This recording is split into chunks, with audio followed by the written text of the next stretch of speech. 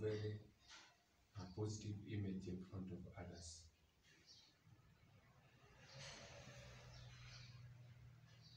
For example, even when we go to buy clothes or to buy something from the shops or the markets, we select the best, for example, the clothes, or maybe the shoes, maybe this and that, such that when I put it and when I come in front of the people,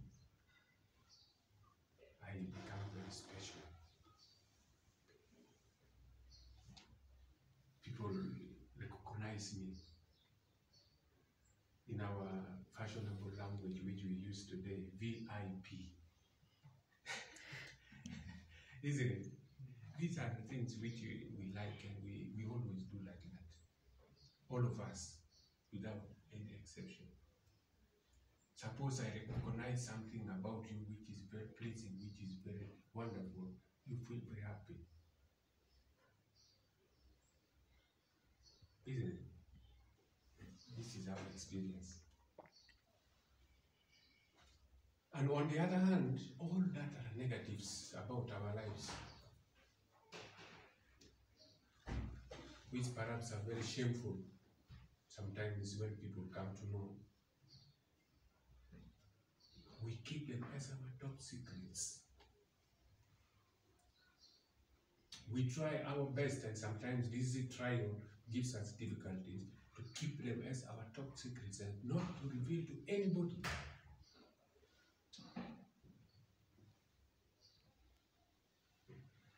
They are only known to me and to God. And sometimes worse, even I try to hide it even from God.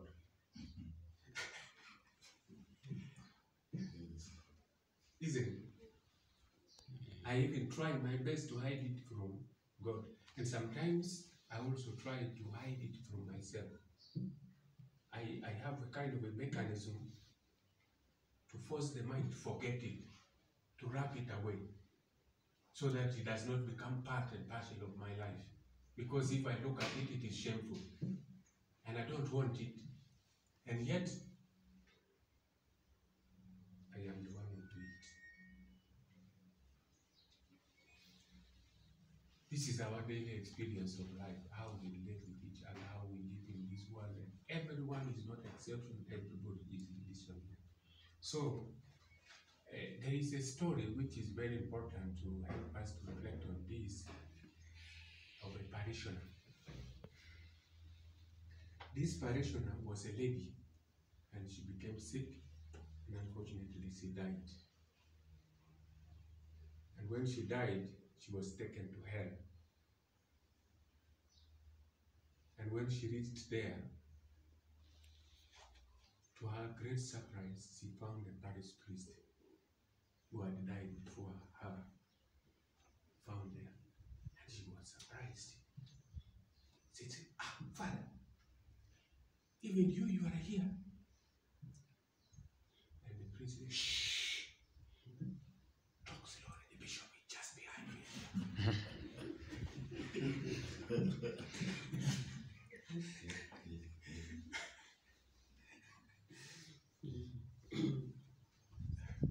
You see?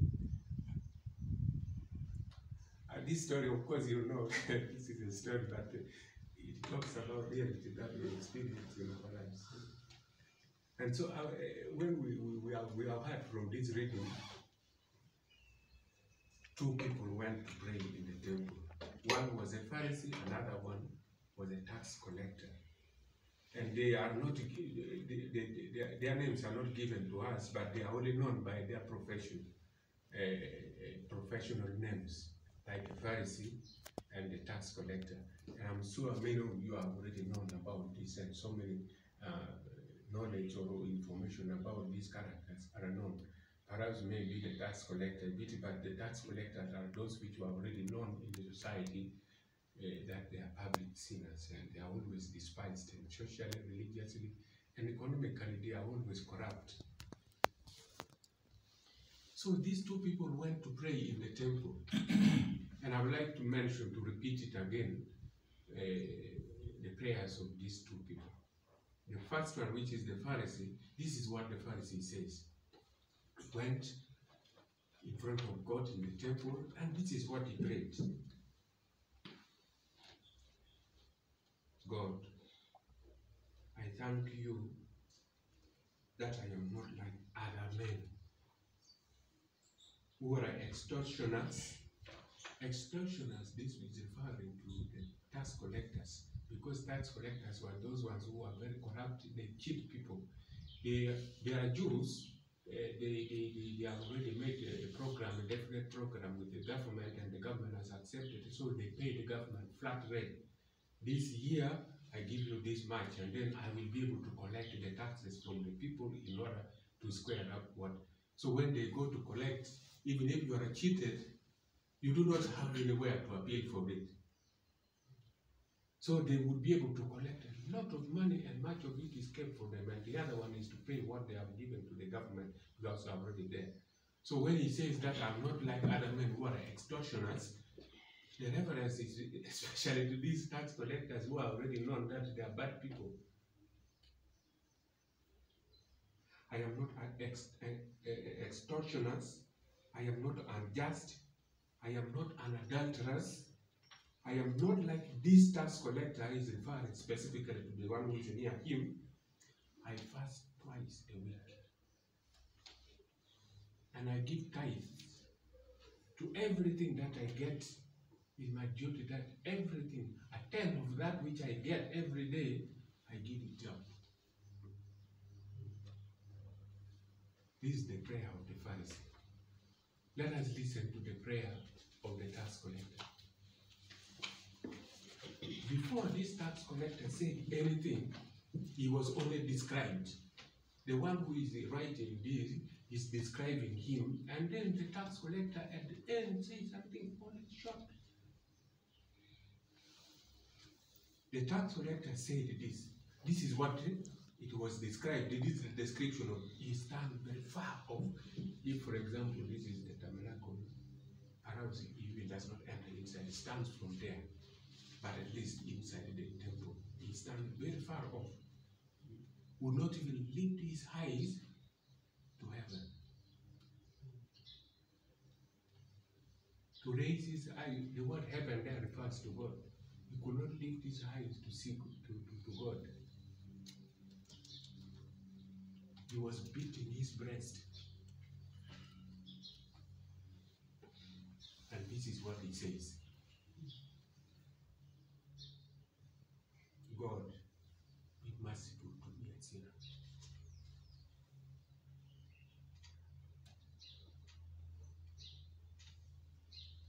Now, between these two, the Pharisee and the tax collector, who really faced the truth?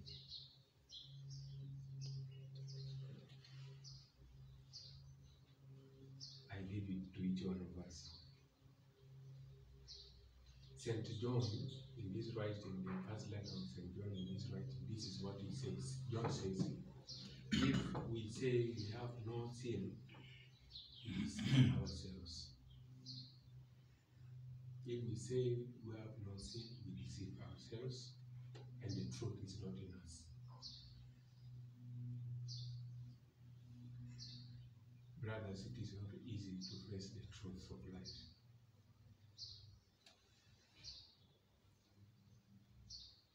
And if we keep on deceiving ourselves and escaping, even hiding those things which I don't want to remember them, those things which give me shame, I don't want to remember them, I don't want to think about it, and even when I'm in front of the people, my words are very selective, everything is very careful to make sure that those top secrets which are there should not come out.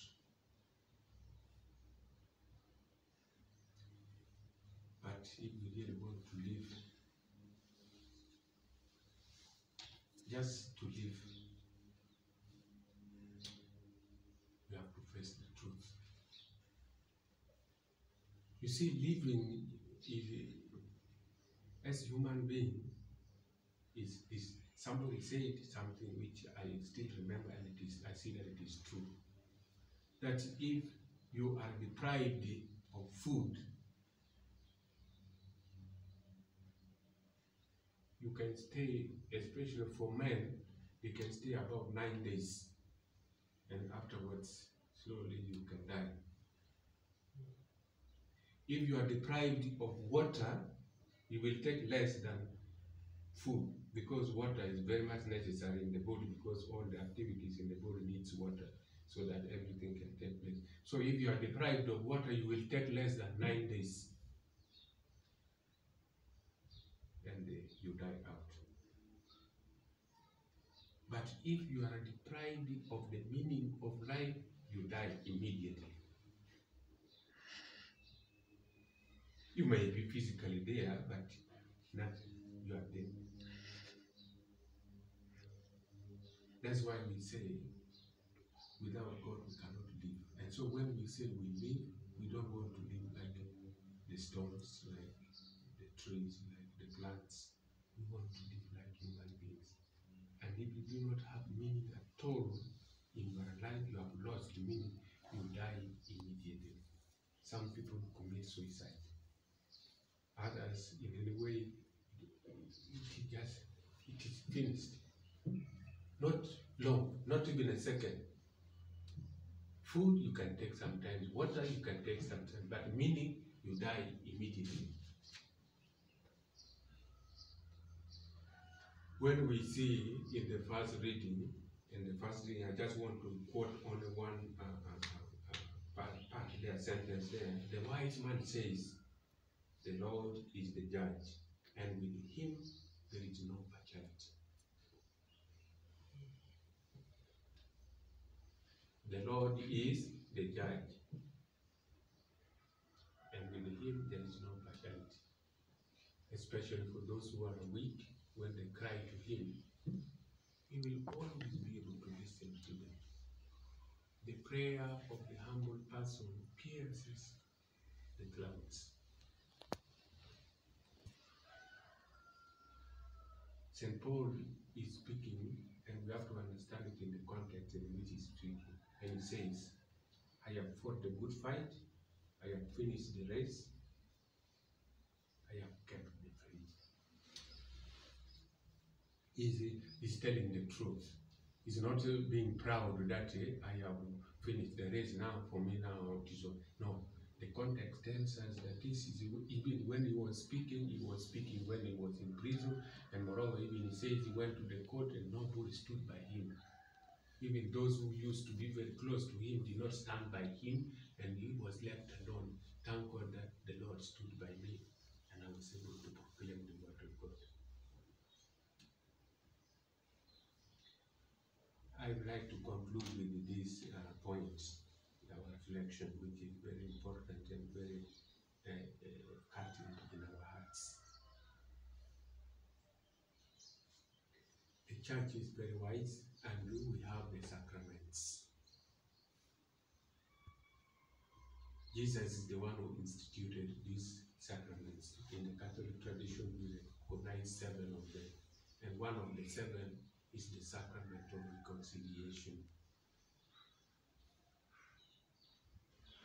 Is the sacrament of reconciliation. And in the sacrament of reconciliation, the essence, the core of going for confession, to be reconciled with the Lord, first and foremost, is to feel the shame. God is not visible for us.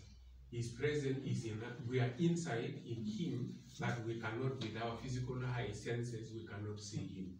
So in that sense, for you really to physically feel your shame, you go to a priest.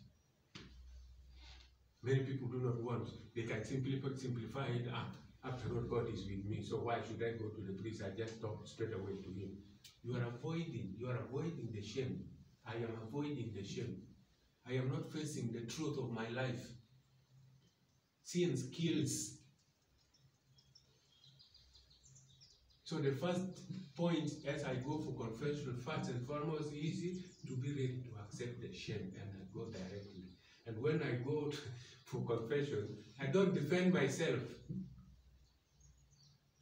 Every moment that you say, we, maybe me, I do not know. Sometimes, this is what I have experienced as a priest. For example, when I was I was just ordained within 1 week. And so I went outside to celebrate Mass, and there was a lady, an old woman, came to confess. You see, Father, I did this because the child is like this. I did this because of this. I did this because of this. You know, this because of this, because of this. Then in the end, I told her, then you have not sinned. It is okay. Don't worry.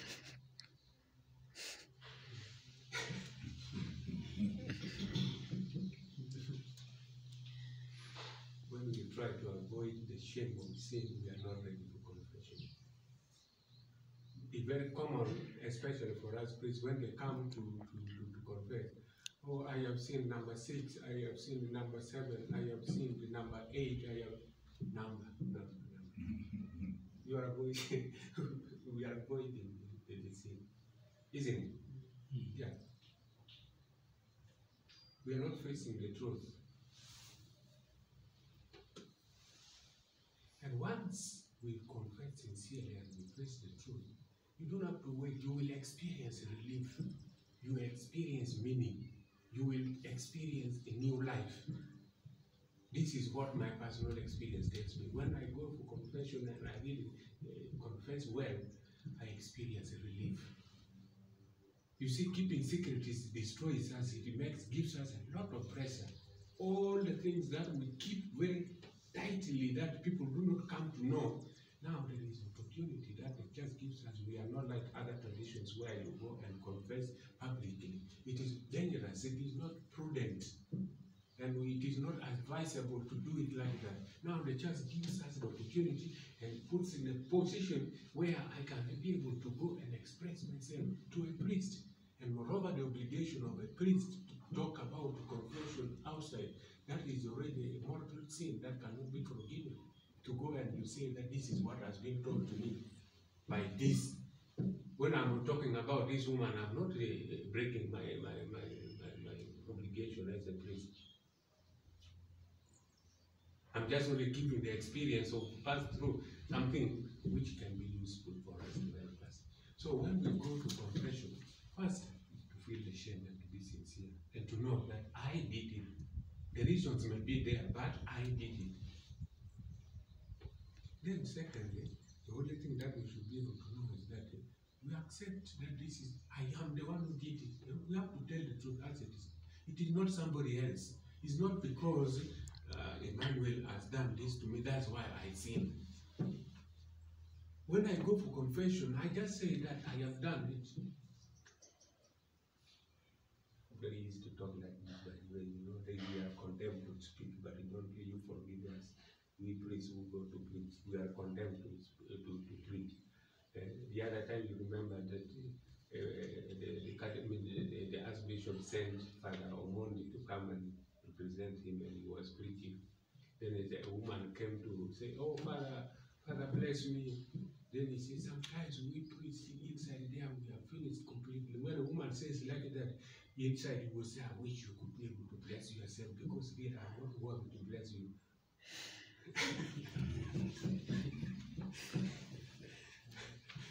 So we are all in the same.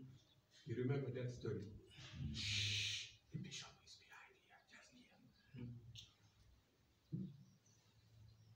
He does not know our titles. Sin does not know our titles. Our only hope is this, the prayer of the tax collector. God, have mercy on me, I'm a sinner. This is the only hope. And God always accepts us back. And there is no anything that goes beyond the mercy of God. Don't condemn yourself. It is a struggle. It is a journey which is not easy. It is to face the truth is difficult. And sometimes you feel as if that you are like that, then you are not worthy to be a human being. That's your psychological problem. That makes you like that. There is an option, there is opportunity beyond that. Within your limitation, beyond your limitation, there is opportunity, there is a light there. So don't kill yourself. The Lord be with you. And with yours. God is good All the time. and all the time. God is good. Thank you.